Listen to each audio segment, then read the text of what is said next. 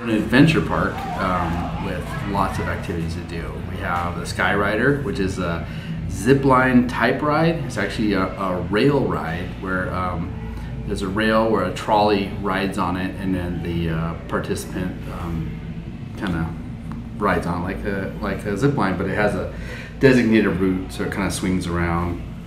We have a ropes course where it's an obstacle course that's elevated about 10 feet off the ground, where the kids can do different things. It's not just for kids, adults can go up there too, and adults can really participate in everything we have. We have trampolines, climbing walls, bumper cars. It's called a spin zone. It's pretty fun, and they'll spin in circles.